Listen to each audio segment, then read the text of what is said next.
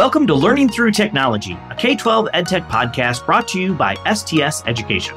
We strive to be the bridge that connects communities of educators so that they can fulfill the promise of learning through technology. Join us every other week as we connect with education leaders who share their deep experience with the education and technology topics you are grappling with in your own schools and districts. Each interview is designed to bring you tangible ideas you can start using tomorrow. I'm Alex Inman, the founder of Educational Collaborators. And I'm Bob Cerruti, founder of the EduTech Group. Welcome to the show. Alex, today we have Dr. Talisa Dixon, who I have met on occasion through my wife, who is a superintendent with Dr. Dixon. Talisa, as she has told us to call her because she's a friend of ours.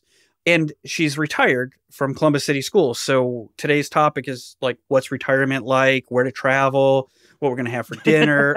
That's what we're going to talk about, right? I mean, yes? Well, honestly, it'll probably be more interesting than whatever we tried to do in our show anyway. So first off, she's retired. So the cool part is now we can ask a superintendent the kinds of questions that you don't think you can get a straight answer from somebody who's reporting to a board. So we're totally asking about those things. Oh, so many questions now. Oh, yes. The other thing, too, is you know that I love community initiatives, right? To me, they're so powerful. Her resume is filled with amazing community partnership programs. And so we definitely need to ask her about that. But we're going to ask her about being retired too, right? Hi, everyone. Thanks for joining us today. We welcome a powerhouse to the studio today, Dr. Talisa Dixon. With an expansive career in education, Dr. Dixon has spent the last 28 years climbing the ranks from social studies teacher all the way to superintendent at Columbus City Schools. It was as superintendent that Talisa became a beacon of light to students, colleagues, and other educators. In this role, she has helped over 600 students attend college tuition-free, and her role in the Columbus Promise Initiative has helped students prepare for careers in science, medicine, and art. Talisa, welcome to the show. Thank you. I'm glad to be here. Thank you for the invitation. We are so glad to have you. So let's start a little bit with you. You've recently retired after a very long and distinguished career in education. What sort of lessons have you learned about the state of education in that time? Oh, wow. That's a great question, Alex. Well, one, so much has changed to when I started years ago. And primarily, I think accountability would be one. I mean, accountability has really changed the game and has really changed the role of administrators. How so? More accountability, less accountability? Oh, more accountability, especially building level principals. Probably when you and I were in school, your assistant principals or your principals really were safety managers in a sense, right? They wanted to make sure the climate and culture of the school was safe to learn. Things have evolved that principals really had to move into that educational role and really be an instructional leader. So not only do they make sure that your schools are safe and secure, but make sure learning takes place, make sure teachers have quality professional development, and that parents are more involved. It has really changed the gamut for all schools across the country. So first off, is that a good thing or a bad thing? It's a good thing, especially when you're talking about accountability, because you want to make sure that all students are being successful in your school districts. And I don't know if we had all great measures that really accounted for all students, but now— Hey, they gave Bob a degree in chemical engineering, so clearly accountability has changed. She's talking about high school, Alex, and I barely graduated. Well, they graduated you. So I know. Well, do you remember back when the No Child Left Behind? Remember that initiative? That initiative really changed the game for school districts across the country. They wanted to make sure, again, all students were given an opportunity to excel in schools. And if not, to give districts an opportunity to get some funding to kind of help make sure that those students have what they needed. So, Talisa, I have a question about. So I haven't heard No Child Left Behind in a while, and I've been in schools now it'll be 20 years. This is my 20th school year working in schools. I started very young, and that was a term used a lot early on in my career. So I'm interested, do you think that was helpful? You sounded positive towards it, because sometimes I've heard negative connotation, and a lot of times I hear these days it seems like negative connotation towards legislation or mandate. So what did you think about the No Child Left Behind? Yeah, I think at that time that it was good. I would think it was good for school districts across the country because I think we had a lot of students and data showed us some students were falling through the cracks. So that mandate just really allowed school districts to really focus on all learners. Now, some people say that those are unfunded mandates and that sense of accountability, school districts didn't have the resources they need because schools are funded very differently across the United States. So, yes, you can have accountability measures, but if you don't have the funding to support providing students what they need, then that could be a concern for districts across the country. But at the time, it was a great thing, I believe. Okay. Yes. So you actually mentioned funding earlier. So did more funding come as a result of the results that came from the accountability? It depended on the state, but they did give school districts resources to help those students that were identified that need more support. But again, school districts are funded very differently across each state. So, and that's another conversation about school funding that needs to be addressed across the country. Yeah, absolutely. So did the roles change? So when the accountability increased from like No Child Left Behind and moving forward, you indicated that it really kind of changed the role of like the principal and the assistant principal. What did that accountability do to their role and how did that really impact students' lives? Well, one, it allowed those administrators to really focus on what the students needed instructionally. So at one point, it was students get an opportunity to go to high school, you graduate, and you go to college, the military, or you go to the workforce, right? Students kind of had their pathways charted even when they're little. It depends on your families, the opportunities. So I think this role allowed all administrators to look at data and to really see who's performing, who's not performing in school. We have some high performers and those students can go to college. I mean, I believe students can go to college, military, or the workforce, but our job is to make sure they're prepared and it's their choice. But it really allowed also administrators to help and support teachers. We have to support our teachers. That's where the magic is happening. The magic is not happening in the hallways. The magic is happening in the classroom with teachers, and teachers needed additional instructional supports. And administrators can't help if you go in a classroom, you don't know what's teaching, you don't know what good pedagogy is. So it's very important that administrators know what good teaching looks like and know how to assist those teachers if they need some additional support. Great. Thank you.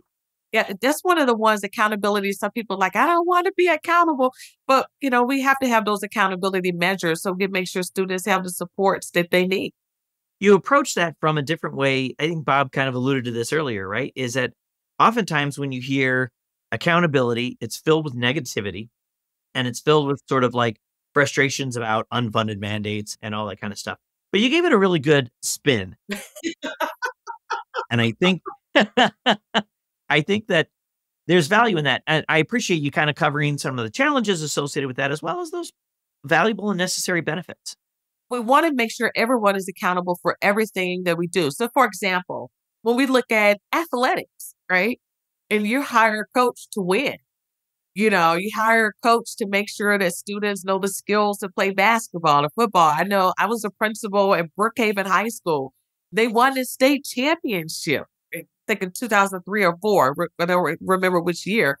But those coaches prepared the students, right? That's accountability. How do you know? You got students that are coming on the team. They're trying out. You're getting the best. You want to make sure they're winning, right? But also with that, the coaches want to make sure that students have the scholarships. They have good grades. They're eligible to play. All of that, I think, is part of accountability. You just don't play the sport, but you also have to be a student and a scholar athlete. It's the same thing for students. We want students reading by third grade. Well, what's happening if they're in the fifth grade and they can't read? Well, did we have the resources to support in first grade and second grade? So I think accountability is good. It ensures that all students, regardless of their background, they have the supports that's needed so that they can be successful. And those supports should come from the district to support the teacher. who is doing all the magic in the classroom. I just want to defend the principals at South High School in the 1980s. They seemed to hold me plenty accountable for skipping classes. Way to go, principals. They didn't catch me every time, that's for sure. But more than I wanted to be caught. So there was some accountability back in the day. Oh, yeah. Yeah. Lisa's like, yeah, I bet you cut class. Yeah. I did. I did indeed. I was one of those students who was shockingly kind of indifferent to authority. Okay, so I'm going to take us back in the Wayback Machine here a little bit again. So, I mean, Alex was old for this conversation, but I was back when I was young. So what I said earlier that I've been going to board meetings for like 20 years, and I have been. And I'd go to board meetings to present on our solution, like what we're doing in technology, how we're improving schools. Technology was a big deal in the early 2000s. It was starting to boom. And I still go to those board meetings, but it's different now. I mean, that's what I see. I don't sit in a big chair like you did, Talisa. I can't even imagine. It's a rough deal from where I sit to be there. But I've seen it change. The community, the parents, the boards. Fortunately, I don't sit in that seat, but from the seat that you occupied for so long, what's changed and why? This is a great question. And a few things have changed. When we think about boards from years ago, we think about why did those boards exist? They were governing bodies, right? They wanted to make sure that we had appropriate expenditures, that students were learning, we had new buildings. Those were the things that were really concerning of school boards. And you had school board members. Remember, these are community members who really want their public schools to be stellar schools for their students and for their friend students. A community, in many ways, is defined by how great their schools are. And so you have community members who really want to make sure that we have good schools, regardless of the community. And some communities have more resources than others, depending on who's living in those communities. So when you have communities that are high poverty or high wealth, the challenges of those board members to get things done and managed may be a little different. And what I mean by that, the legislative part, because board members, their job is to govern, to make sure that there are good systems in the school district. What has seemed to happen in the last 10 to 15 years, especially the last 10 years and more recent, the last 5 years, is that board members have really become more involved in the political aspect of what's happening in communities.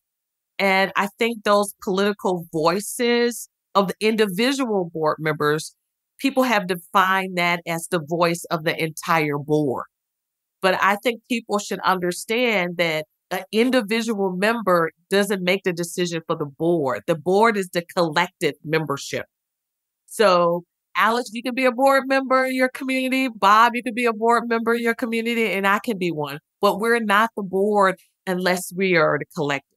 So I think late, we have seen the political pressure, political frustration. We've seen things that are happening in communities that people don't want as part of their school systems.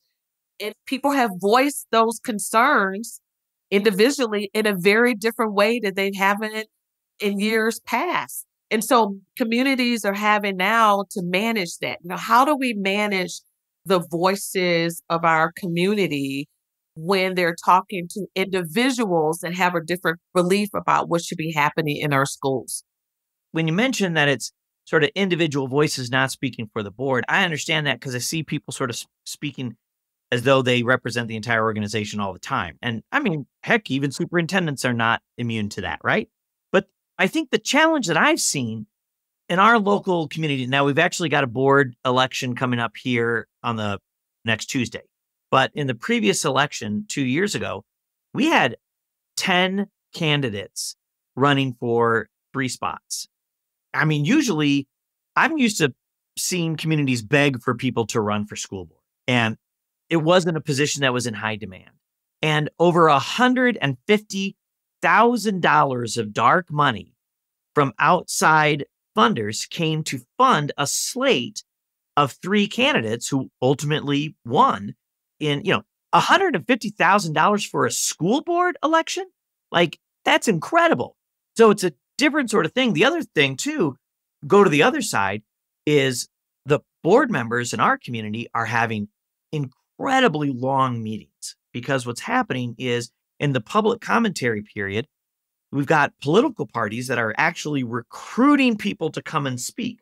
And as soon as one side finds out that the other side is recruiting, they get more people. And our meetings are always over full, and you have to watch them on like Microsoft Teams because you can't get in. And people start recruiting people to speak on various topics like weeks in advance. This is not like your father's school board meeting where it was concerned local citizens and you had to like beg somebody to be that concerned about the school board to do this, to now hundreds, literally hundreds of people at every school board meeting, sometimes even shouting about what's happening in schools. I know this is happening across the country. Have you experienced this change, and how do you manage that as a superintendent? Well, one, just remember, people who are running for school boards are community members who really want the best for their students, for the students that are served at that school. I don't doubt that, but there are very, very differing opinions on what that means. Exactly, of what that means. So when you see that you have more people that want to be involved in schools and the school board, I think that's a good thing. Because years ago, I mean, you can see school board meetings and there'd be like 30 minutes, right? And you're thinking, what did they do? They approved teacher hiring and there was a building facility plan, and that was it. I think now we're seeing that the community wants to know more about the operational aspects of schools, especially in Ohio, when the tax levies are determining, people are realizing, oh my gosh, I'm paying for that school district. That's my tax dollars are paying. So what is actually happening, and can I question what is happening? So I think that's a good thing that people have, they want to know more about what's happening in schools. They want to know where their tax dollars are going. I think when we push over into areas that are not governing is when you have that pool.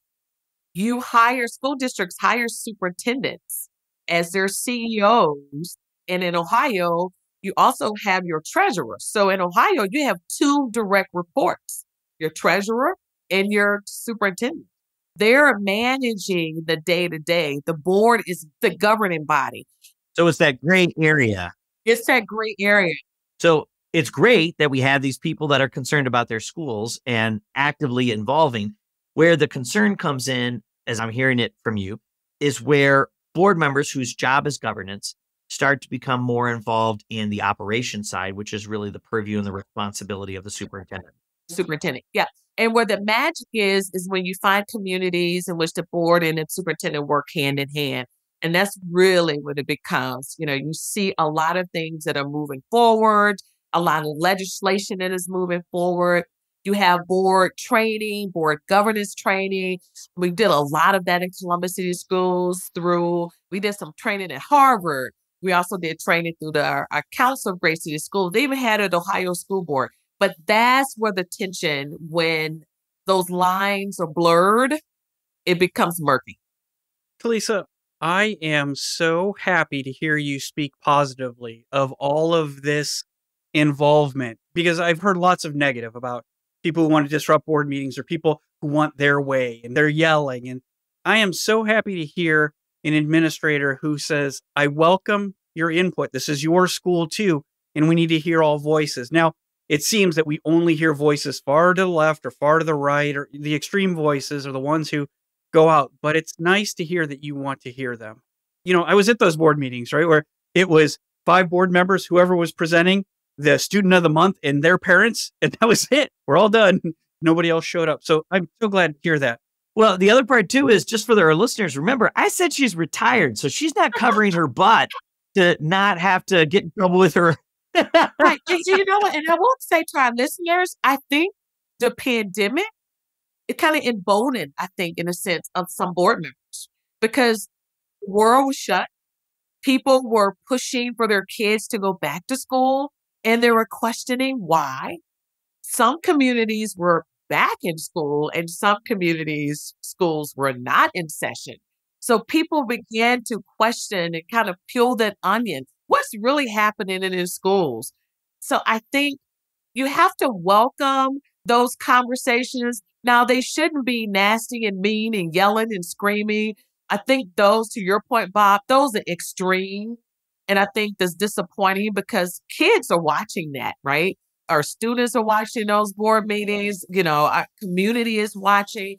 And I really think we have to be careful what we're portraying to our students, our young people, because we want them to emulate that positive side, but still be inquisitive. Now, we want them to question. We want them to be critical thinkers. But we as adults, I think we have to be more mindful of our behaviors when we have those those tense moments and trying to make the best decisions for our students and our community. That's awesome.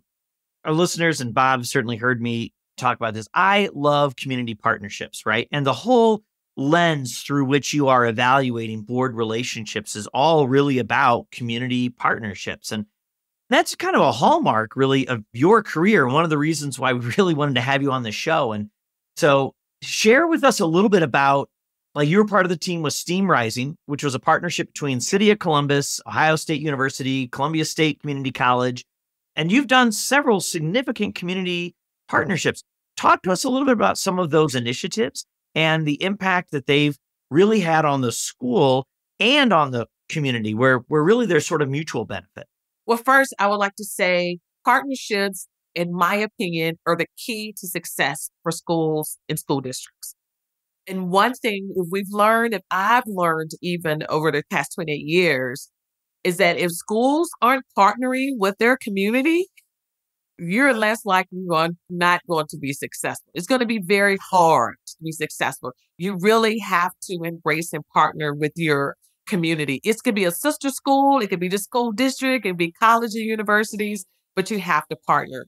One of the things when in Columbus, it even started with our strategic plan. I partnered with the organization called Patel for Kids. And they said, really wanted them to help us pull the community together to decide what are our hopes and dreams and aspirations for our students. Because when you can do that work together, then who's responsible for the success? Not just the school district, all of those communities, it's everybody. So it's have to have everybody join in the conversation. And so everybody has some skin in the game. So we started with our strategic planning. Then with STEAM Rising, never forget I had a conversation with the former president, Christina Johnson. And we said, you know what? We're the largest school district and you're the largest university. How can we partner in a way that will benefit kids, but not a program for kids? And what STEAM Rising did, it gave us the opportunities to train teachers. If we want to have, better scientists, mathematicians, what's happening in college and what do our teachers need to know more of? And who not better to learn that information is from these wonderful professors at The Ohio State University. So JP Morgan Chase and the city, they all came together and our teachers were on the campus of The Ohio State for the last 2 summers. It was absolutely wonderful. But again, that is an example of the power of partnerships. If you're very intentional, you both have goals aligned, you are holding one another accountable for the results of the partnership, my gosh, you can do the unimaginable. And so that piece to me is so important. So that's what happened with STEAM Rising, and it's still moving forward. Look at you going full circle on the whole accountability thing and everything. And there you go. All right, I'm going to draw another circle here. So, well, because real quick, sometimes what happens is, let's say Alex or Bob and I, say, hey guys, we're going to join a partnership. And then Bob doesn't do his job. And then Talisa and Alex. Go. Talisa's picking on me. I was like, wait. What a hypothetical there. Holy moly. Talisa knows me so well. Bob's not doing her job. Right. And we're sitting here like, oh my gosh, we have to get it done. Well, where's Bob? Well, we're going to forget about Bob. We're going to move forward. Or then it fails. And then, that's actually pretty normal. Oh, but that's not good? Oh, sorry. Oh, that was out loud, Alec. That was out loud again. Yes. But, but I think it's important is that a true partnership really holds everyone accountable for his or her part, right? Because the benefit of the partnership is to help teachers, students, to help the system improve. And when you see what you did help the system improve, oh my gosh, and you held each other accountable for something that didn't happen or did, that's the power of the partnerships. And when you do that over and over, you do that well, you get the results that you intended to get, I think. First, I'd like to apologize for Alex's outburst. He has impulse control issues, unlike me, who's very focused. But I tell you, and reserved. another partnership we did was the Columbus Promise. That's what I was going to ask about. She's reading my mind. Yes. Yeah, reading your mind. Okay, wait, let me set you up. So I'm doing my job here in our partnership. Yes. Columbus Promise. Please, somebody hold Bob accountable. 600 students go to college tuition free in the Columbus Promise program. Tell us about it. Brag about it. First, I have to give kudos to Council President Shannon Harding. Right before the pandemic, he and his team came to me and said, Talisa, we want to be able to find a way for students in Columbus City schools to go to college tuition free, to go to Columbus State. And we have this idea. They've been looking at other Promise programs across the United States. And I was familiar with a couple of them in Michigan because I had served 4 years in Saginaw, Michigan. And it was so funny. In Michigan, you either go blue or you go green, right? I said, no, it's only the Ohio State. So funny. And so I said, you know what? What do you need for Columbus City Schools to do? We will do it. Because if we can create a pathway and remove the barriers for students to have access to a 2-year degree and then go on to a 4-year degree, I'm all in. And he and his team, and we all joined together with some other partners, and we're able to get up to 600 students at Columbus State. And it has been wonderful. Many students are like, is this for real? Was this a 1-year thing or is this recurring? Oh, yeah. They were going into their second year. We have the second cohort now. So will it be roughly that same number every year? Well, we hope it's more because we want as many students. Some students go to 4-year institutions. A lot of students want to go to the Ohio State University, but it's so large. Many students, they don't get in or they go to the satellite campus. But we're saying when we think about workforce development and other opportunities for students, go to Columbus State. They have some good programs. They partner with some good industries that will really get students their credentials. They can work while they go to school. And it's really a game changer for students and their families. For many students, instead of students that are first generation college students, it's really changing the life of their families. And this Promise Scholarship really, and now there's accountability with that because Columbus City Schools have to make sure students are prepared. We have to make sure they graduate. We have to make sure they fill out their FAFSA forms. So there's accountability because when we don't do our part, then students don't get those opportunities. So accountability, again, plays in that. But that's another partnership that has taken off and really done well for our kids. That's really awesome. All right. So we started asking this of all of our guests. I say all of this. This is only the second time, Bob? Third time? Well, it outnumbers our listeners. So okay. Right. Number of first times you've asked this. Our guests outnumber our listeners on this show. So, Talisa, tell us, when you were a student, who was your favorite teacher and why? Wow. So you know what? When I was thinking about, what would I say? I'm going to say this kind of twofold. So one, my favorite teachers, and I say two, were my mom and dad because they were both teachers. And they made sure, this is so funny, they did not send us to the schools where they taught. They sent us to a different school, the neighboring school district, because they didn't want us to have that pressure. It was so interesting. But we didn't appreciate them until later on. So I think my favorite teacher with two was Mr. Thomas Wallace and Mr. Sam Higdon. They were my English teachers and my math teachers in the fourth grade. And they taught side by side. So all the girls in the fourth grade was so glad we got Mr. Higdon and Mr. Wallace. I think those are hormones in fourth and fifth grade. But they were so passionate and patient with all learners because I was a talker and I really didn't focus a lot in school. They always said, Talisa, no matter where I was a kid, no matter where you moved me to, I always talked to that kid. So I was very social, very social. But always, I think Mr. Higdon and Mr. Wallace were just so instrumental to the point that Mr. Higdon he's now Dr. Higdon, became the superintendent of the school district that my dad retired as an administrator from. And Mr. Wallace, who's now Dr. Wallace, hired me in the admissions office at University of Mississippi, which is my hometown. Once I graduated from college, I had a summer job at the university and Dr. Wallace hired me. Got it. So the reason he's your favorite is because he gave you money. Got it. I understand. Now we're all coming together. It's all coming together. Yeah. So, Alex, did you sit next to Talisa? Because I could see the two of you talking in class. Now, I mean, not actually see it because I was cutting class. So I wouldn't have been there to see you talking. But you know what, Bob? I would say this. In all those, there are teachers that are listening, administrators listening. It's so hard when you're kids of teachers. It really is. Because people always have these expectations of you as a learner, right? And my older brother was so smart. Everyone thought I was going to be as smart as Thomas. But I think what Mr. Higdon and Mr. Wallace did, they saw me as the individual Talisa. They didn't compare me to my older brother because they didn't have him as a student.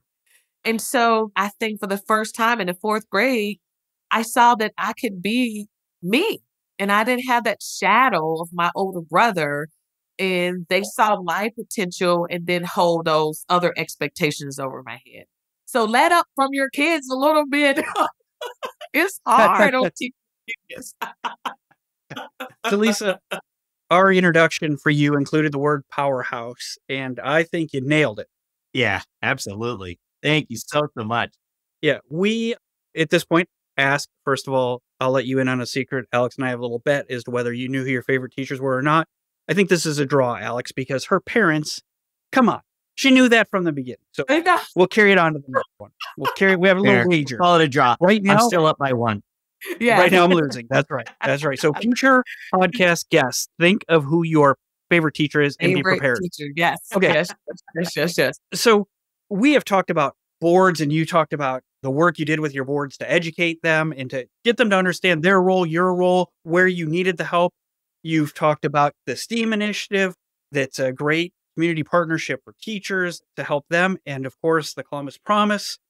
Can you point us to a few resources so that if our listeners, both of them, are inspired to follow your lead, where can they learn more about what you did or what they can do?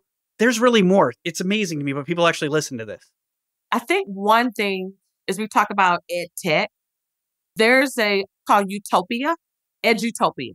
Edutopia, yeah. Oh my gosh. They have so many wonderful resources for parents. I mean, because technology is changing the game. When we think about AI and all of these, I mean, personalized education, that's going to be another game changer. Many people believe they don't need teachers. You can really set up, Alex, I can set up a program and put you on the computer, put Bob on the other end, individualize these programs. And students are doing well then. So I think Edutopia to me has so many different resources. And then also for our parents, PTA. Go to your PTA, Parent Teacher Association website.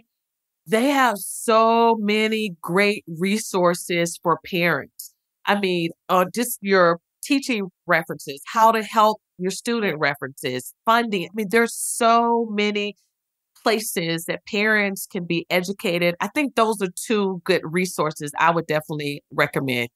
That's great. And it so speaks to those two resources, particularly the PTA, speaks to your commitment to the community and really approaching education of our community as a community initiative. And so, Talisa, this was great.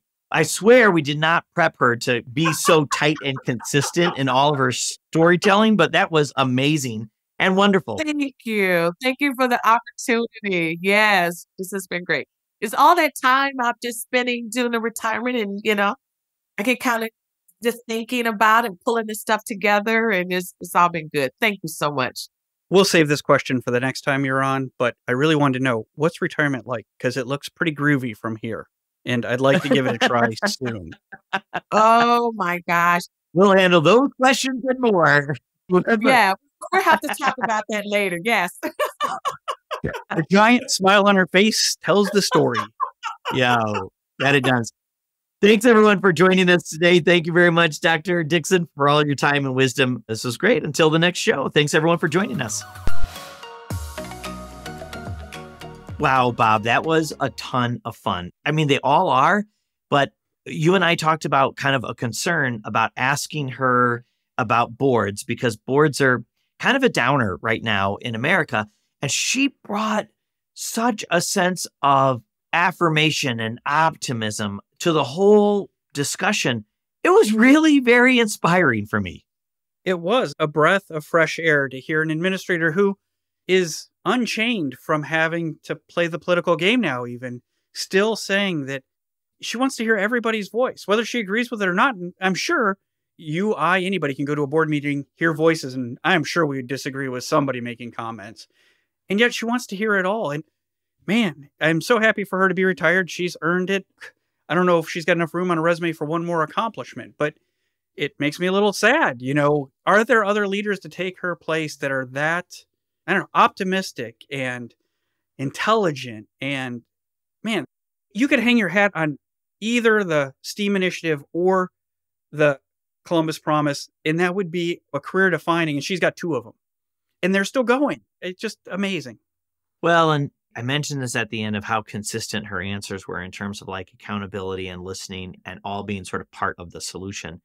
And that's just something that we all need more of. And I think, Bob, that part of the reason she was able to say those things, despite the fact that she is, like you said, unchained, right? Because she's retired, is that demonstrates a level of sort of comfort and self-confidence. When you've got that confidence and you feel that support, you can welcome ideas that are contrary to yours and create that space for it without bias. We need more of that, I think, in our schools. That was wonderful. For people who are listening to this and not watching, she smiled the whole time she talked to us. She was smiling as big talking about boards and embracing those voices as she was when she was talking about 600 students going to college for free. It was invigorating to see her. And I want people to understand just how it was even better to see her that way. Yeah, it really was. It was just fantastic. We're going to have a tough time beating that show, I think, Bob, but I look forward to the next one with you, my friend. Until next time, Alex. Learning Through Technology, a K-12 EdTech podcast, is brought to you by STS Education, a Pacific OneSource company. To learn more about how educators can leverage technology to drive successful educational outcomes, check us out at www.stsed.com. Connect with us by searching for Learning Through Technology in Apple Podcasts, Spotify, Google, or anywhere else podcasts are found. And click subscribe so you don't miss an episode. On behalf of the team at STS Education, thanks for joining us.